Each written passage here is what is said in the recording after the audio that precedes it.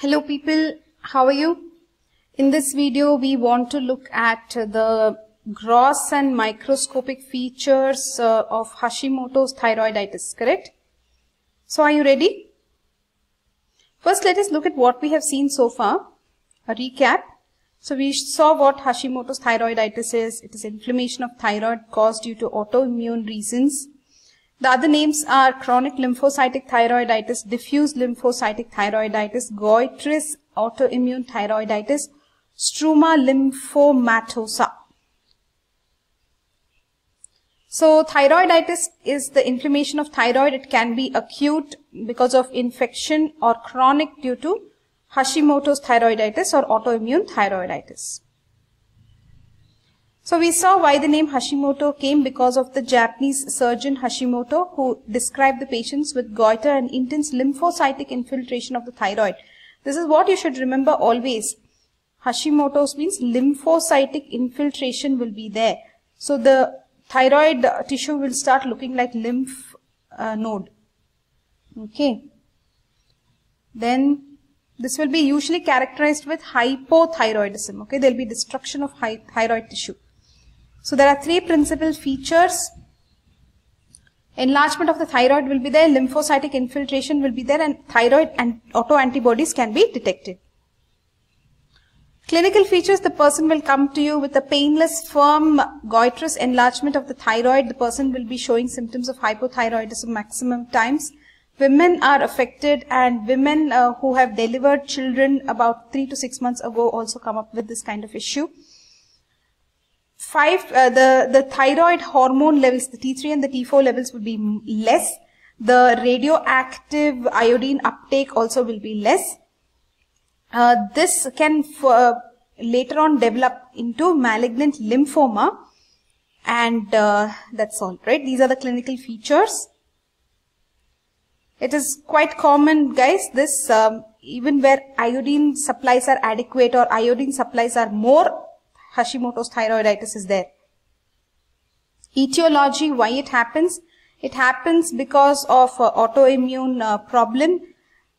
Even if iodine is adequate or more, there is Hashimoto's thyroiditis. We looked at the genes CTLA4, PTPN. See, here also CT, here PT. So CTLA4, PTPN, 22 genes will have polymorphism. What are these? This is cytotoxic lymphocyte associated antigen, and this is protein tyrosine phosphatase 22 gene. So then you have other associated autoimmune diseases could be caused like type 1 diabetes mellitus, rheumatoid arthritis, SLE. These patients can be having Hashimoto's as well. Then coming to monozygotic twins, genetic causes are there, and in first degree relatives you can see Hashimoto's, and these people will be having a HLA, DR3 and DR5 subtypes. It's very difficult to remember the subtypes because many diseases they will give this HLA, human leukocyte antigen. If you can remember, good. Now pathogenesis, because of all these etiology you have to mention the etiology. Okay, what is this? Okay, so you have to mention the etiology, then you have to mention the pathogenesis. Because of all those etiologies, there will be pathogenesis where you can see that the thyroid epithelium gets injury, it gets destroyed. Let's see how.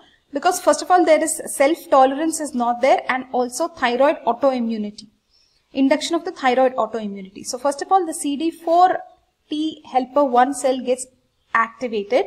It will release interferon gamma, which will bring the macrophages and activate the macrophages. The macrophages will go and destroy the thyrocytes. Then comes the CD8 plus cytotoxic T cells. These are going to do cell-mediated cytotoxicity. Here they have written some FAS, L and all. Not sure what that is. Moving on. The plasma cell is there, and the plasma cell is nothing but the B cell, right? This releases lot of antibodies which are autoantibodies. So this will attack the thyroid tissue. So what you should understand, this is the third principle, right? The third principle said what? Presence of thyroid autoantibodies. So that will be there here. So the natural killer cell will come here and there is cell mediated, actually it is antibody dependent cell mediated cytotoxicity. Okay. So that was the pathogenesis. So what are the antibodies that you can detect in the sera? You can detect antibodies, autoantibodies against the thyroid microsomal antibodies will be there, thyroglobulin antibodies, TSH receptor antibodies, receptors against the follicle cells, receptor against the autoantibodies against the hormones itself. Okay.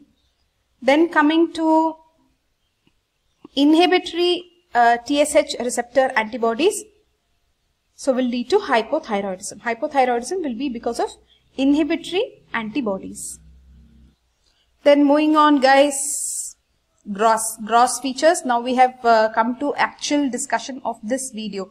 We want to discuss the gross and the microscopy. So what happens to the thyroid gland? Very easily, gross you can write. There is enlargement, diffuse, symmetric, firm, rubbery enlargement of the thyroid. It may weigh about 100 to 300 grams. What is the normal weight of thyroid? Normal is just 25 grams. So it is about 4 to how many times? 25 what's that is 300. 4, 12 are. Okay, 4 to 12 times it is increased, is it? Interesting. Then section surface. Now you will take thyroid and you will do a cross section. What you will see? Here you will see that the thyroid gland is fleshy. Then there will be this lobulations will be more attenuated lobulations because of all the fibrosis and all, right? All the fibrous septa will be more thick. And in the variant, fibrosing variant, you will see that there is compression of surrounding tissue. So can you summarize the gross now? First of all, when you look from outside, there is symmetric, firm, diffuse, rubbery enlargement of the thyroid, goitrous thyroid. Then you have cut section. When you cut, you will see that it is going to be the fibrous septa, all the septa are going to be attenuated, right? It is fleshy, that word we forgot, fleshy. And then in the variant where there is fibrosis, you can see that there is compression of surrounding tissue. Very good. Now let us move on to the microscopy of Hashimoto's thyroiditis. Remember this word, struma lymphomatosa. Okay, struma lymphomatosa. If you write that word, you may get some nice marks. So try to write it, okay. So struma lymphomatosa, okay.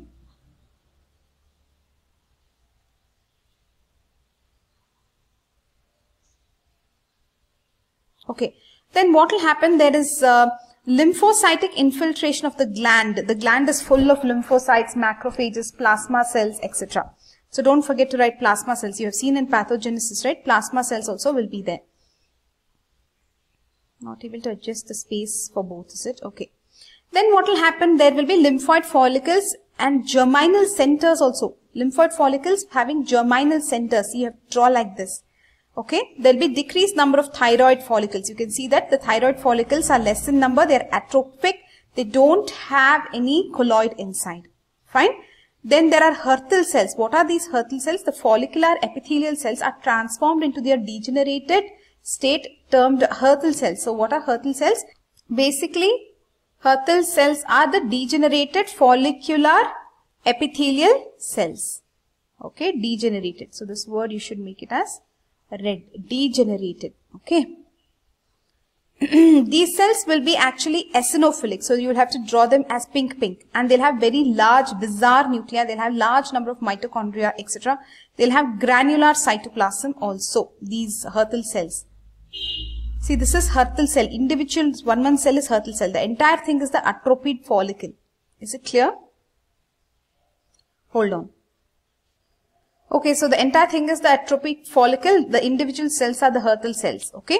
The Hurthle cells, you have to explain what are the characteristics of Hurthle cells. The entire paragraph is important, guys. Hurthle cells, they are the follicular epithelial cells which are degenerated. The characteristics will be, they'll be eosinophilic or oxyphilic. They have granular cytoplasm. This word is important also. They have large number of mitochondria. Let's make it this kind of pink. They are eosinophilic, oxyphilic. large number of mitochondria and bizarre nuclei. Okay, large bizarre nuclei will be there. So guys, you have to draw a follicle, atropic follicle. In those there will be Hurthle cells, and in that there will be large atropic large bizarre nuclei, large mitochondria, large number of mitochondria, granular cytoplasm. Okay, granular cytoplasm which would be eosinophilic or oxyphilic, abundant cytoplasm. This much you have to explain. Okay. Now let us see about the septa. Okay. About the septa, let us see. So there is a slight fibrous thickening of the septa. Look at this. The septa will be fibrous, it will be thick, separating the thyroid lobules.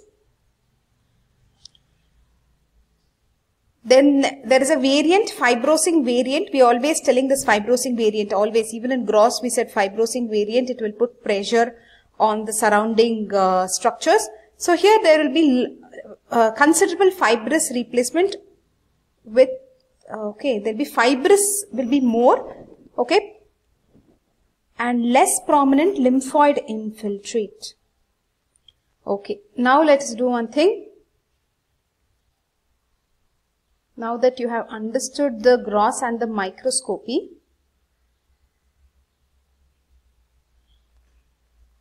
do you want to look at this diagram? You should draw this in the exam, okay? Draw lymphoid follicles with germinal centers, draw atropic follicles with Hurthle cells, lymphoid infiltration, macrophages, plasma cell infiltration, fibrous septa. That's all. This is the microscopy of Hashimoto's. So we have covered the gross and the microscopy, what we wanted to cover in this video, guys.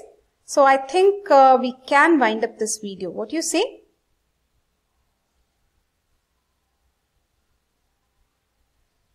Okay, hold on. I think let's conclude this video with just a word on the treatment, because they have not mentioned it. Hashimoto's thyroiditis treatment, as far as I can check here, it says thyroid hormone replacement. Okay. So we are winding up this video. See you.